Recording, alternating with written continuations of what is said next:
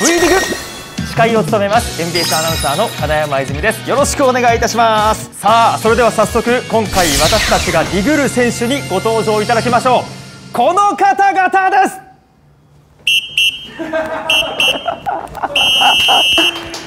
サントリーサンバーズから西田選手、高橋選手、そしてパナソニックパンサーズから牧山選手、児玉選手です。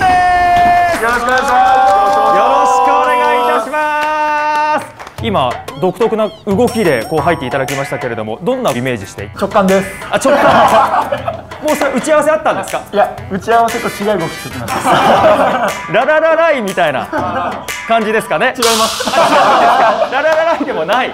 お二人は今どんな動きを？も京阪電車です。京阪電車。終点枚方公園駅を意識しました。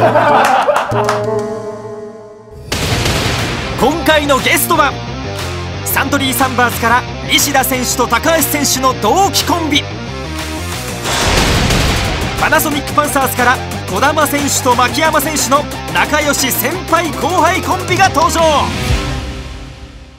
児玉選手、はい、お待ちしておりました。ありがとうございます。はい、ありがとうございます。来たかった。すごい来たかった。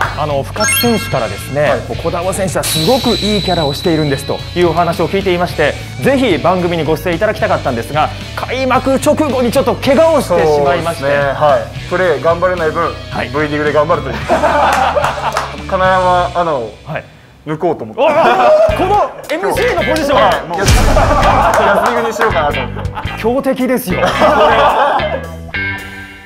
今回の企画はチャンネル登録と SNS のフォローもよろしく。せーの、Vディグ。